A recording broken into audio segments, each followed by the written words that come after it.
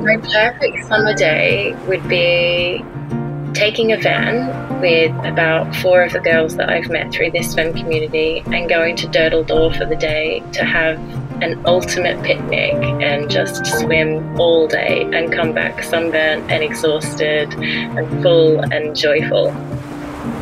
I'm Melody. I'm a cold water swimmer, but I wasn't always a cold water swimmer. I used to do competitive pool swimming. I've been cold water swimming now for 3 years, and there's something just really magical about it. On days when you're not having a good day, or you wake up, you've woken up on the wrong side of bed, or maybe it's something bigger, maybe you're experiencing grief or depression or anxiety, it's like the salt water just takes it all away.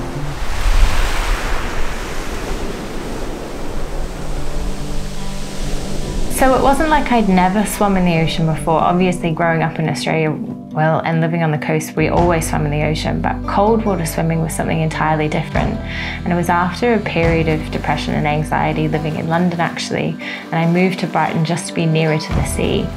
And everyone had been telling me about the Brighton sea swimmers and how they swim all year. And after a few people telling me, and I ended up getting in touch with them and saying, can I join? And they were full for the year, but it was just nearing winter. So they took me on just for the winter. And you had to do one swim with one of the older members. And I did it with a guy called Jasper, who I famously claimed as being in his 70s when he wasn't. So he hated that. It just didn't feel like it was a chore because it was like he was holding my hand through the whole thing. He was just there checking on me the whole time.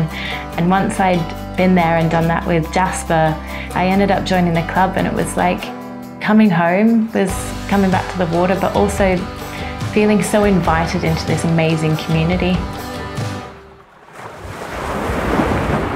Since leaving Brighton, I've actually started my own community of swimmers.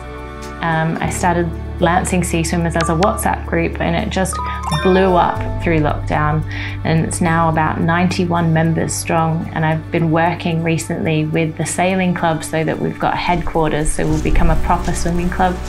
So that's really exciting. This summer, I think that people will use the beach differently than they ever have before.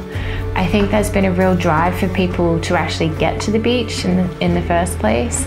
Obviously, open water swimming has boomed. There's been like a 220% rise in people. So there'll be more people on the beach, but hopefully as well, there'll be more people looking after the beach. Now that people are using it to kind of reinvigorate themselves in their own lives, I think that they'll take this opportunity to look after it more. I'm a zero waster, and I quite often do talks about it. So I've got a 2-litre bottle where I collected all of my household waste for an entire year. Last year I trained to swim an ice mile, then lockdown happened. This year has been such a long, cold winter. It's been so hard anyway that I didn't really want to push myself. I'm going to swim to enjoy it, and I'm going to swim for the community. I'm not going to swim to push myself to complete a kilometre in under 5 degrees. We're already suffering such hardship in our everyday lives.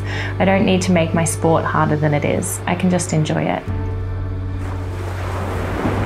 My perfect summer's day would be getting a group of swim friends together, going to an incredible beach destination, somewhere with really clear water, and packing the ultimate picnic.